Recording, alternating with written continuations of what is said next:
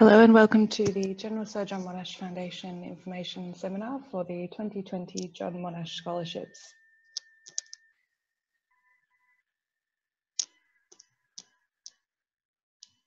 The General Sir John Monash Foundation raises funds and administers the John Monash Scholarships. We award 15 to 20 scholarships each year to exceptional individuals from all fields of endeavour who wish to pursue a postgraduate degree at an overseas institution as a part of a greater vision for the benefit of Australia.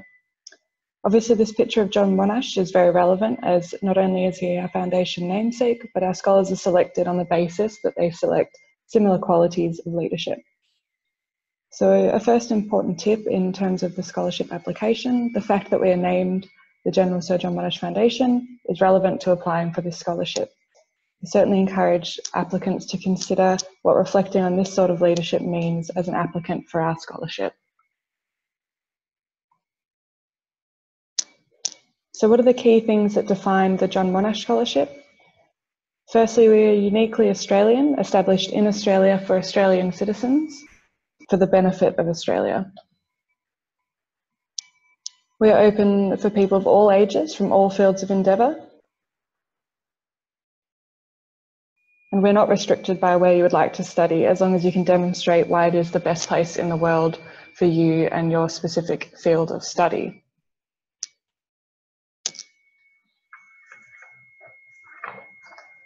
What is the foundation looking for in a strong application for our scholarship? Firstly, demonstrated excellence within your field. This could refer to academic excellence, or it could be a myriad of other things. You'll notice we don't have a minimum GPA requirement for our scholarship selection criteria. However, this is because we do not wish to limit our applications in this way. You do not need to have completed honours to apply or have only received H1 throughout your entire university career. However, we do expect that applications should have grades that indicate you're able to get into the postgraduate study you're proposing and complete and flourish in this degree. Another important tip on this excellence in your field point is if you have aspects of your transcript that are not outstanding, you should be prepared to explain why. Use this as an opportunity to expand your narrative and clarify your ability to take on the postgraduate study. The second point is demonstrated leadership ability or potential. Leadership is a huge concept, and you should not let yourself be intimidated by this when trying to tackle your application. Leadership can be demonstrated in so many different ways depending on who you are and what it is you do. Think about all types of leadership, both the traditional and the subtler types. And think about how you evidence this in multiple facets of your life, whether it be professional, personal, or academic. The third point there is a vision which will be of benefit to Australia. This is really vital to our application. Essentially, applicants that don't hit this marker are not going to be progressed in the scholarship selection process. The proposed pathway you are undertaking with your postgraduate study needs to be a part of a bigger picture that has a greater benefit than your own career advancement. And this is a very important tip to keep in mind through the application process, is not to be vague with this. Be clear about what your proposed benefit for Australia is and make this consistent throughout your narrative. As if the online reviewers think that it's unclear, then your application is unlikely to be progressed. Also on this point is often applicants might say that this proposed benefit to Australia can be difficult to take on when you come from fields of study that are much more theory-based. It's very understandable, and it can seem daunting to be in this position and put your proposed benefit up against the likes of more obvious types of tangible outcomes that could be proposed by someone who is a medical researcher, for example. However, I do encourage applicants to keep in mind that our applications are open to all fields of endeavour for this reason, and we need all sorts of great minds to invest in Australia's future. So if you're able to be clear in your goal and your vision and how you plan on achieving it, then there's no reason why you should not be able to explain why it will be a benefit and deliver this with confidence. So keep in mind that this benefit for Australia can be affecting change through your own field of study. And also keep in mind that applications at the online review stage are shortlisted by a team of assessors who professionals relevant to your field of study proposal. Also good to keep in mind our eligibility requirements. So you're only able to complete an application should you be an Australian citizen, have completed or be about to complete a degree from an Australian institution with grades that indicate that you'll be able to get into your proposed postgraduate degree. And finally, if you plan on applying in this upcoming round, you must plan on starting the proposed postgraduate degree at an overseas institution in the 2020 calendar year. To clarify on that start date, as it's a very frequently asked question, you must be commencing the degree in 2020. If you're commencing the degree in 2019 at any stage, then unfortunately you are not eligible to apply. The course can commence at any stage in 2020. It is not expected at the time of making an application that the applicant will have applied to or been accepted to the postgraduate degree that you're proposing. In fact, it's actually more common that applicants will not have yet made that application. Also on this point, as underlined, the degree must be a postgraduate degree. It can be your first level of postgraduate study, or if you've already completed a postgraduate degree and applying for another postgraduate degree, then that is also fine. The scholarship can be used to support either a master's or a PhD or equivalent.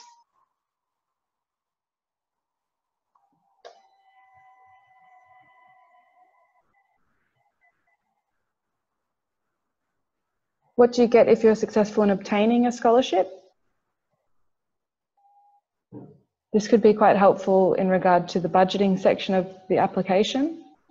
It is a set stipend of 70,000 Australian dollars per year for up to 3 years, plus support with one return flight to and from the location of your study from Australia. This means that the years of funding are measured by the length of your proposed study at a full-time study load. So a 1-year master's degree will be eligible for 70,000 Australian dollars versus a PhD, which is eligible for 3 years of funding, a total of 210,000 Australian dollars. This figure is set regardless of the degree cost. The funding can be used in support of your studies at the discretion of the scholar.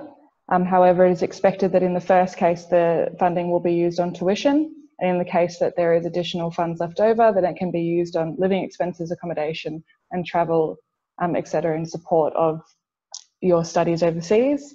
You can hold the scholarship concurrently with other sources of income, including other grants and bursaries. You cannot hold the scholarship concurrently with other fully funded scholarships. You can hold the scholarship with fee waivers from the university that you plan on applying to. So obviously this amount of funding for each scholar will go further depending on where they're studying. For example, a scholar doing a PhD in Europe will receive the same funding for 3 years as a scholar doing their PhD at Cambridge or Harvard. And in some locations, this funding may go a lot further in covering costs, whereas at other institutions, it may not even fully cover the tuition. And for this reason, we ask applicants to complete a breakdown of their expenses required for the postgraduate study, including all living expenses, as it shows if an applicant has given serious considerations to the realities of the postgraduate study abroad and confidence in the fact that they will be able to manage the time financially and complete the studies comfortably. You should use this question on the application about the cost and the budget to show that you've done your due diligence, looked up the expected living expenses for the city you plan on living in, and work out if there's a shortfall between the scholarship and the total expenses, and if so, explain on how you plan on covering this.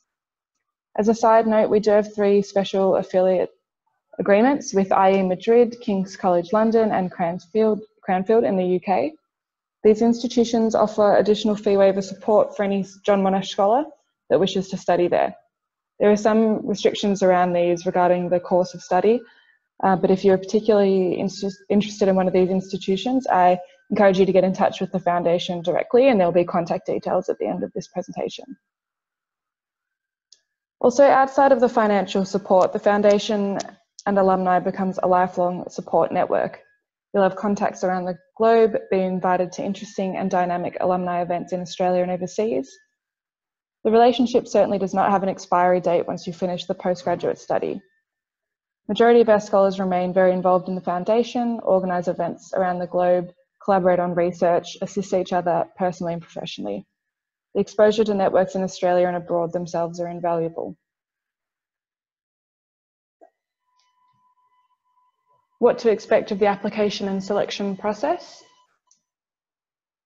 It runs over a very large portion of the year, from May until approximately October.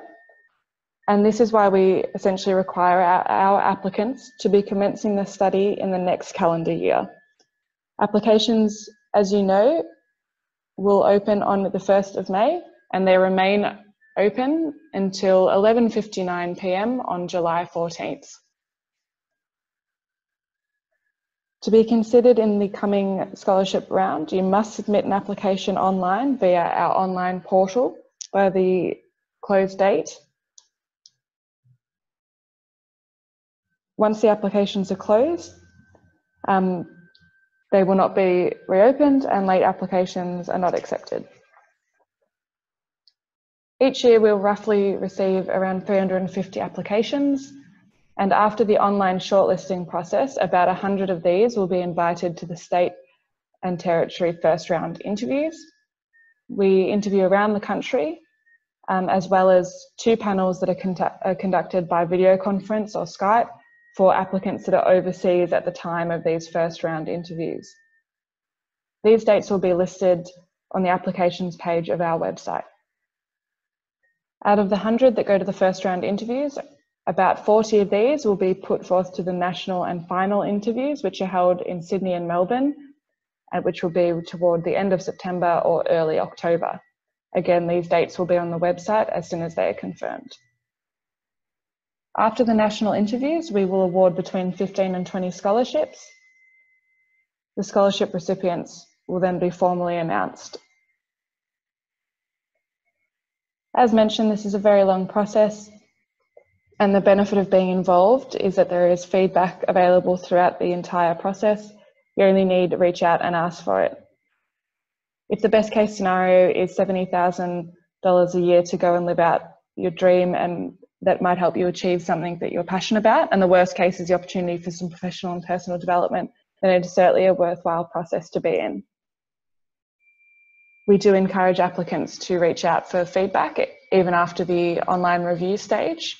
Given the large amount of applications we receive and then the shortlisting process, meaning that only 100 are going to interview, between the online review and the interview stage, if you haven't been put forward to an interview, we do encourage you to seek feedback, but we ask that you wait until the end of the selection process in late October, so that we're able to dedicate appropriate time to really giving you some robust and helpful feedback.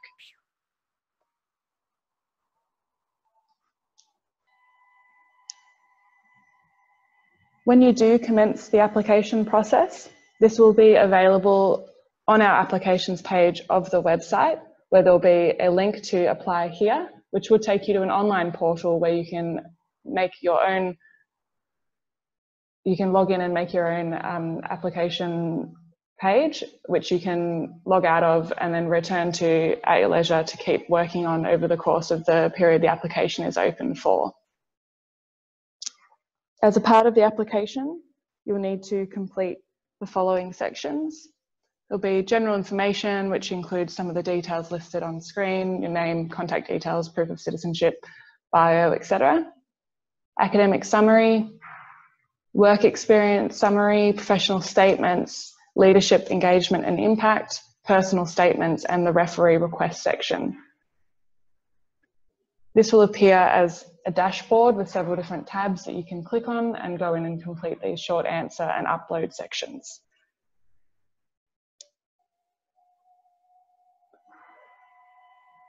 Some things to keep in mind when writing your application. Some are obvious, such as please read the instructions and the criteria, and obviously don't miss the deadline. You should seek guidance wherever you can. Most universities will have support available in writing applications, and you should take advantage of this if you're able to. You do need to be able to sell yourself and your vision for the benefit of Australia, so make sure you deliver it with confidence and you'll put yourself in good stead. It's also important to be honest and genuine, as it really does come across well in the written application, and it's even more important at the interview stage.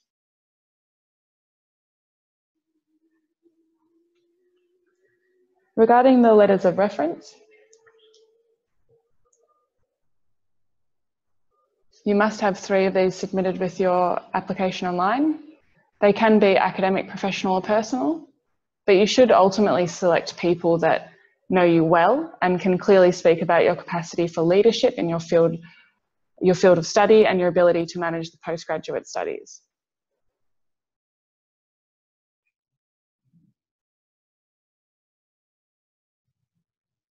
In commenting on your ability to manage the pressures of postgraduate studies, an academic, professional, personal referee can comment on this in some way.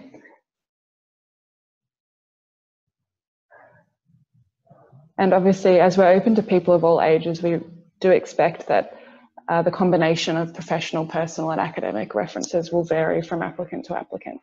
And this is certainly taken into account when the application is assessed. You will need to request your referees through the application platform, which has a request tab, as mentioned earlier. Once you go into this tab, you enter the details of your referees, and then you hit a request button. You should certainly inform your referees ahead of time that you're going to be requesting them complete a reference on your behalf for the scholarship. And you should also let them know that the email is going to come to them requesting that they complete this from admin@communityforce.com. There'll be an email that comes to them that gives them a little bit of context about the scholarship and a link to go on and complete a reference on your behalf. Once they have gone on and completed this, it will upload automatically to your application. You'll be able to see whether or not it has been completed on your portal, but you won't be able to see what has been submitted.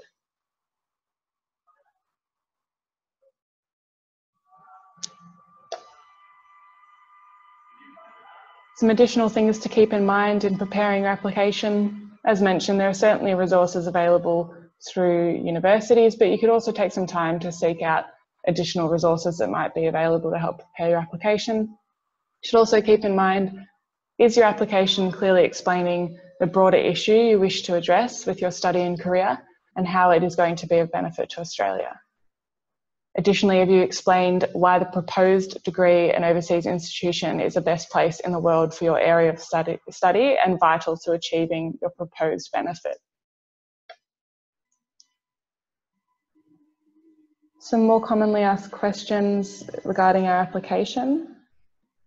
If you have any issues whatsoever with the referees, I've given a bit of context as to how they will be requested, but what will they actually be asked?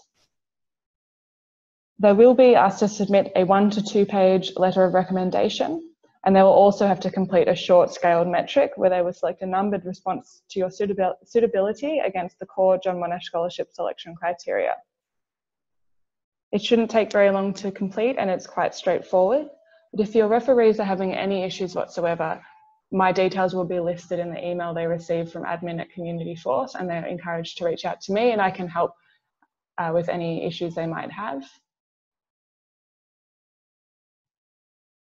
If you find that the request is not working and your referee has mentioned that they have not received it, we encourage you to first try and resubmit it via the platform. You can continue doing this as many times as you like up until it has actually been submitted.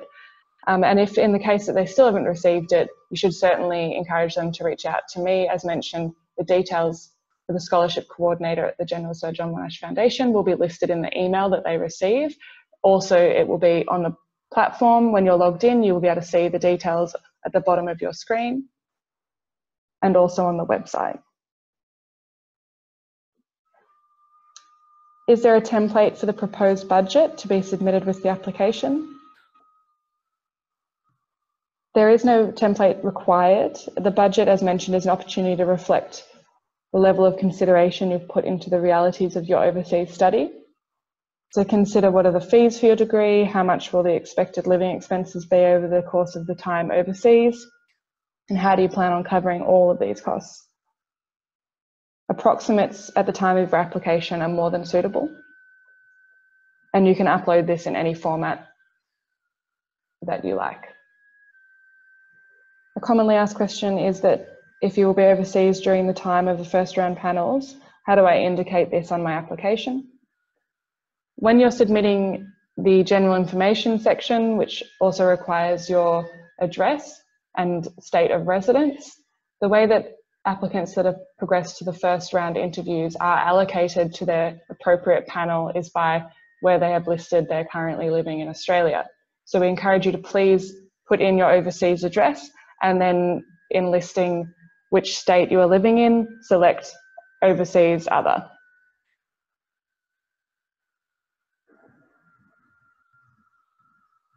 Where are the first round interviews held? They're most commonly held at universities, or else foundation supporter representatives might host us around the country. When will you hear if successful in being progressed to the first round interviews?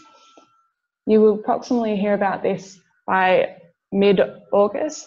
The first panel this year will be held on the 19th of August, and those that will be on that panel will have the least amount of notice. However, we anticipate that all applicants will hear whether or not they've been progressed by around the 12th to the 14th of August. Another commonly asked question is if you are eligible for the scholarship if you're completing a postgraduate degree from an Australian university but on exchange overseas. Unfortunately, to be eligible, the postgraduate degree must be awarded to you by an overseas institution.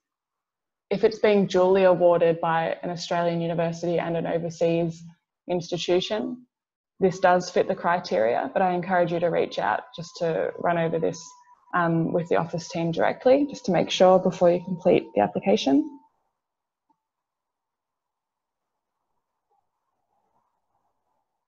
If the postgraduate degree I'm proposing is quite different to my undergraduate field of study, is there a problem with this? This doesn't preclude you from applying, but you should make sure that you're very clear in indicating why you've chosen this pathway, but also that you will be able to take on this change of field of study at the postgraduate level.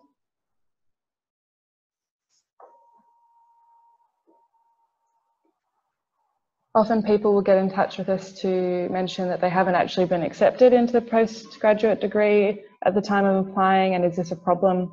As mentioned, it's more common that applicants at the time of applying for our scholarship will not have even applied for their proposed postgraduate study due to the timing being so far in advance, and that's not a problem at all. It is also fine if you have applied and been accepted and have an unconditional offer for the following year. If you're having any issues with uploads on the platform, you can always double check to see if these have uploaded successfully by viewing your application in the way that an online reviewer would. On your application platform, you're able to click a preview button, which is available in the top right-hand side of the dashboard.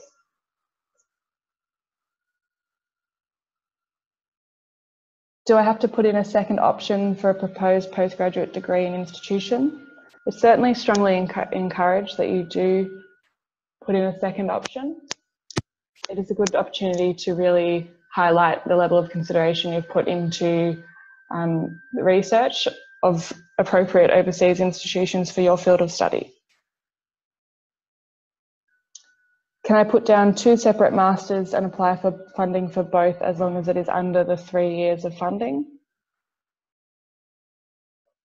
This is a bit of a tricky one. In some cases, essentially if it's a 1+1 style Oxford dual masters, then this is fine.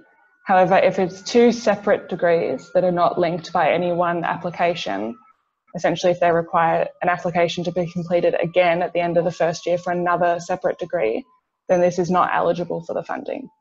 More than happy to discuss this one a bit further if you have any queries and wondering if your degree pathway fits into the suitable dual masters or if it doesn't. Again, there'll be details listed at the end of this presentation, and encourage you to reach out to clarify.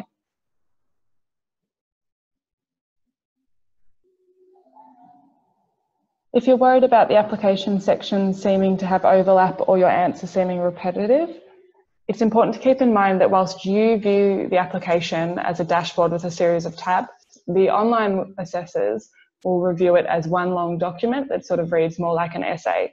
So that preview button that I mentioned earlier, it's important to probably have a look at that once you've completed your application in its entirety, so that you're able to really make sure that the application overall has a good flow and isn't repetitive. And finally, will any preference be given for particular institutions of study? There's certainly no preference for any particular institutions. What is, as mentioned, what is the most important thing is that we're having applicants that are really indicating that they've done appropriate research into where the best place in the world is for their proposed area of study. So there is absolutely no preference given to the institution of study outside of it being the best place in the world for your proposed postgraduate degree and to gain the skills needed for your proposed impact.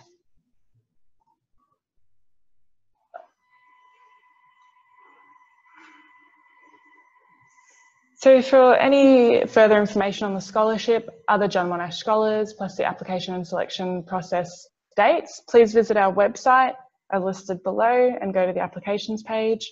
And also keep an eye out for application live webinar dates, where you'll be able to join a similar presentation to this, but with the opportunity to interact with myself and ask further questions. And also, if you have any other questions that you'd really like to discuss at the moment, please feel free to email the foundation team at info@johnmonash.com, and then we'll be able to get you in touch with someone and help answer any queries you might have. And any questions or concerns with any of the information mentioned today, also reach out to that email address and we'll get in touch with you as soon as we can.